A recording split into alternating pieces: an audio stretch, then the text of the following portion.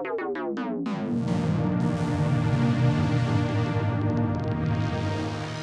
I'm Daniel Fisher. Welcome back to Synth Clips. In this clip, we are going to talk about backing up your synthesizer.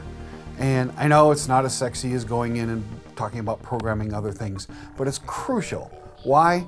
Because I need you to be fearless about programming. I need you to never worry, oh, I'm going to erase this magic preset that's already there. Honestly, I would love it if you got rid of that kind of thinking altogether. Once you start programming your own patches, you will find that nobody else's patches are ever as good as the ones you made for yourself. That's kind of the whole point of this series of clips, is to teach you to do that. But I get it, initially you're kind of scared, oh, those precious presets, I don't want to hurt them. And I need you to have lots of real estate, lots of patch locations that you can save to without worrying. So how do we get rid of that worry? One is you just need to learn to back up what you've done, and that's important for giving you that secure feeling. But two, you're going to start making patches you really like, and you need to back those up and get back to them at any time. For whatever synth you have, you're going to have to learn how to either save to some removable media. So some synthesizers will save to a thumb drive. Other synthesizers dump what is called a system exclusive dump or a SysEx dump, and that you can just USB to any computer, and there's various free software that records system exclusive, or your DAW can record it as well. It's just MIDI, it's just that it's a system exclusive message instead of notes or anything else like that. And then I'm going to show you how to make sure that the dump you just saved is actually saved, and I'll show you a real foolproof way to test that by loading it back. And once you have that secure feeling, then all of a sudden you can bravely start editing and erasing other patches and everything else like that. And the third kind of way of saving, so I've mentioned you could do saving to a removable media like a thumb drive. Other synths do SysEx dumps like this Moog Subsequent 37. But there are also some synthesizers that use a dedicated editor or editor librarian to save patches. And in that case, again, you'll want to be USB to your computer and have that loaded up. But right now, I'm going to do a system exclusive dump using the Subsequent 37. So on this synth, the Moog Subsequent 37, it does global dumps of the entire internal contents of its memory via SysEx. And so I have a software here called SysEx Librarian. It's a free app for Mac. There are other things for PC like MIDI aux and other things. And like I said, it'll store to your DAW. It's just MIDI. All you need to do is record it, name it, save it, play it back. So I'm using the Sub 37 as my example of how to dump something via SysEx. That's how they do it. And it's going to be USB'd to my laptop here. And I have free software called SysEx Librarian, but it'll work with on PC MIDI aux or other various free software. So I have that here. I have USB connected, and if I go to choose a source, I can see Moog Sub 37. And so now this is talking to the librarian. And then on the Moog, I just hit the MIDI button and I cursor down until I get to the word SysEx, which is short for system exclusive. I hit the cursor. Now I'm in the MIDI SysEx page, and I want to go down. There's several ways of sending. There's buffer send. That just sends the current patch that you're editing with, not even what you saved, but how you've currently edited it. I can send just sequences. I can send the current preset, in other words, the one I had saved, or I can do all presets. And I'm going to do all presets. So I'm cursoring down to all presets, and then I cursor to the word send. And now when I hit either the up or down arrow, it's going to start transmitting. But first, I have to put the librarian into record. And because I'm sending multiple patches, I'm going to hit record many, and it tells me that it's waiting for SysEx. And then I hit the up or down button, and it's sending.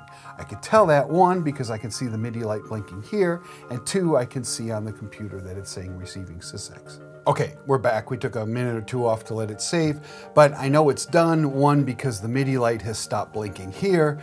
Two, because I can see that no more messages are going to my SysEx librarian. It's telling me it's waiting for more messages, but I'm done. So I say done, and now we gotta name it. And naming is crucial. So in the case of computer, you're not stuck with 8 characters, but we're going to talk about what happens if you are. In this case, I'm going to use SSQ37 for subsequent 37. And because this is the factory patches, I'm just going to say factory. And so I don't need any additional information other than that. And then save it. All right, so now I have it saved, but I want a warm and fuzzy feeling that I know I have it saved. And even though this is the factory data that often can be gotten back by doing a factory reset, some synthesizers don't have a factory reset. So it is important to save your own factory sounds just to feel nice and safe. So what you do to prove that you got it is you go to the very first patch of the very first bank, you edit that, and you change the first letter of the title of the patch, one letter. So right now it's analog delay, and now it's going to be bananalog delay. And I hit save to accept, and I want to save it back to the same location. I hold save, and boom. But then what you do is you go to the very last patch of the very last bank. So I'm going to bank 16, patch 16, and it's called init preset, which is fine. So I hit save, and instead of init, it's going to be called Ginit, always just one letter. So now what I'm going to do is play the saved SysEx file back into the Moog, and I'll know that all of the patches are safe if the very first patch goes back to its correct name and the very last patch goes back to its correct name. I know I saved all the data. It's a very nice, warm, comfy feeling.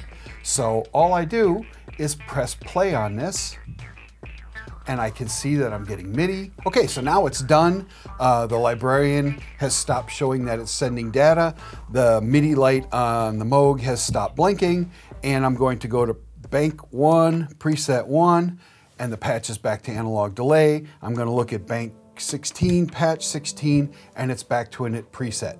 So I know that I have that, and I am now safe. Okay, so now I have a Roland Juno-DS, and I'm using that one for this demonstration because it can save its data to a thumb drive. So I have a little tiny USB thumb drive with 16 gig of space on it, and that goes into the thumb drive slot back here. All right, now that the thumb drive is in, I'm going to go to the utility mode where you can back up data. So I do menu, utility, I hit enter, I go to backup, I'm already there, I hit enter, and now I can name this file. And here is what I've discovered over years of saving files. This is the best way to do files. Let's assume that you only have 8 characters. You might have more, but right now let's limit it to 8 because then you know you're covered on any type of synth. And so what I usually do is I use 2 letters of the alphabet to describe either the synth or the particular project that I'm using on that synth.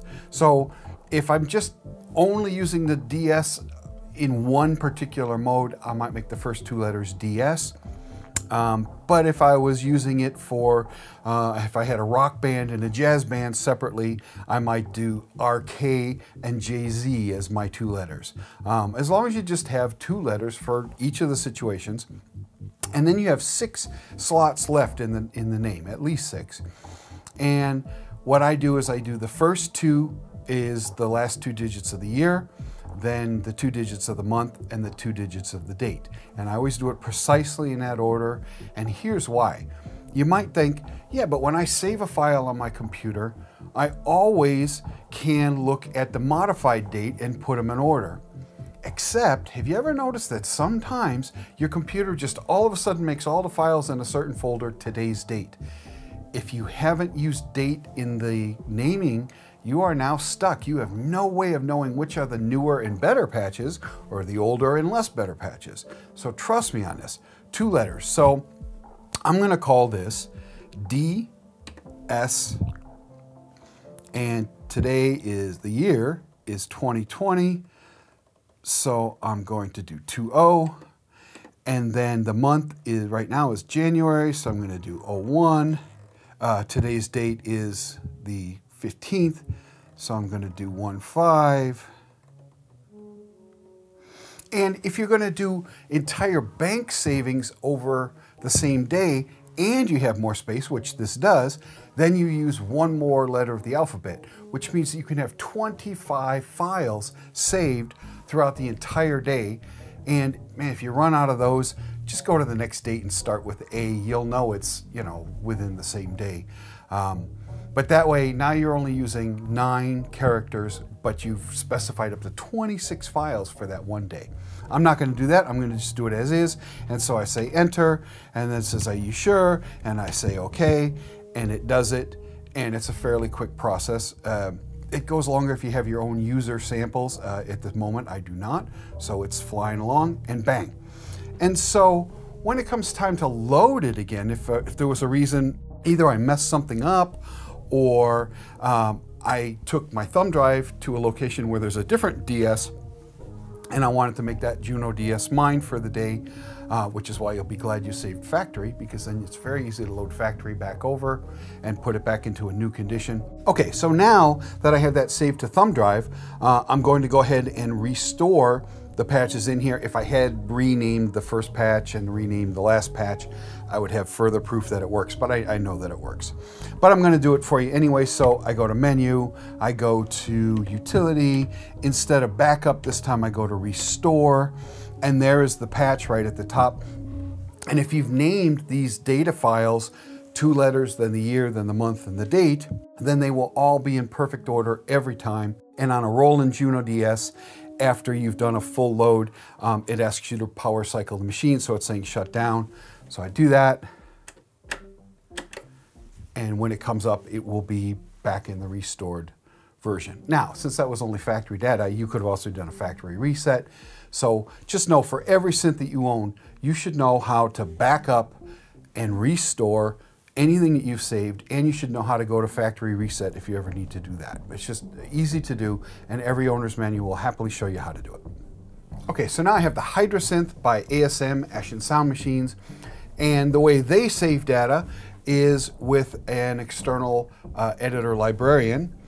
And so I have that called up, and I don't even have to do anything from the screen. All of that's done from here. And what you do is, I've got one of the banks showing right here, and I'm going to make what's called a new bank, and I'm going to name it. And again, we're going to do the same naming convention that I showed you. So in this case, we'll do HS200115. And just kind of as a proof, I'm going to use the small letter A to say that is the first of a bunch that I'm going to do today. And then I save it. So now that I have that new bank saved, if I wanted to move individual patches somewhere, or if I wanted to transfer the whole thing back to a different bank, I basically would go on the left side. I'm going to say Hydrasynth Bank D, and it's showing me that it's empty. And then I'm just going to drag whatever patches I want from here into the locations I want there. And now you can see that I have the 2 patches I drag back into Bank D. And so it's very easy to move things around, save entire banks, create new banks, copy banks, anything you want to do. And those are basically the 3 ways that we're going to transfer bulk files of all the patches from here to either thumb drive, to either a system exclusive recorder, or to a dedicated editor librarian just for that synth. So that's the end of the data saving portion of our synth clips. If you want to see all of these playlists in order, there's a link in the info section here. And as always, if you have any questions, please contact your Sweetwater sales engineer. My name is Daniel Fisher. Thank you very much for watching.